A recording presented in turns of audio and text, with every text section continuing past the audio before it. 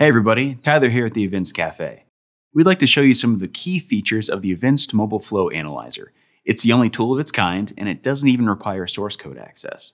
To take you through, here's Kevin from our Solutions Engineering team. Thanks, Tyler. Mobile Flow Analyzer is our cross-platform tool for mobile app accessibility.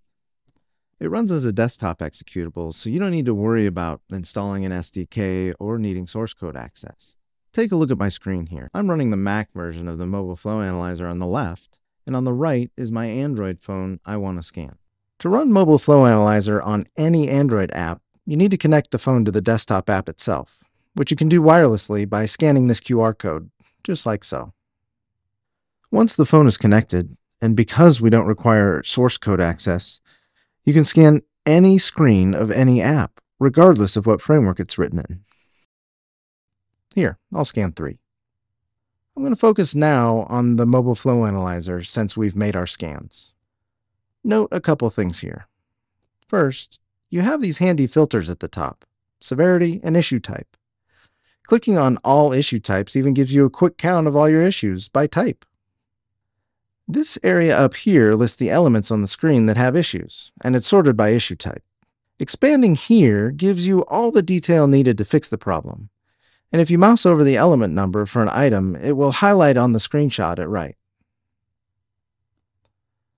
Now, there are issues and there are potential issues.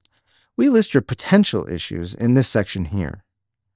In the WCAG rules, there are some kinds of accessibility problems that require a judgment call from a person. For example, with meaningful accessibility labels, it really takes a human to judge whether a label is meaningful or not.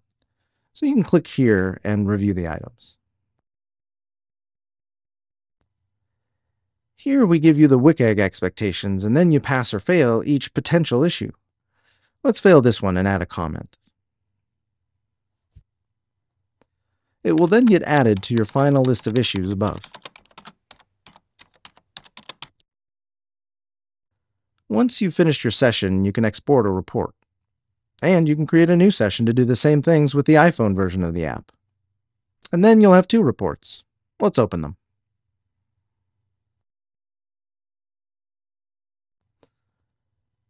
On the left is the Android report in HTML format, and on the right is the iPhone report we did later for the exact same app.